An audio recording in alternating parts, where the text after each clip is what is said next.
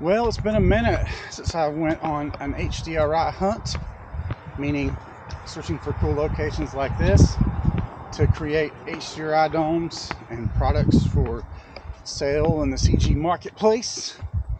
But this is a location that I've actually used before. It's real close by to the studio that I use in Faith, North Carolina. There are actually two stone churches really within a stone's throw of each other, if you'll pardon the pun. And this is the easier of the two to access because it's bigger, has bigger walkways and a place to park. So I used it for a clip, for a little test film featuring my friends Arvy and Joe Black. I should put a link to that if I can find it in the description and info for this video. But basically, you just go around finding cool spots that are suitable and photograph them with a good old 360 camera like this Insta360 RS1 that I'm using right now.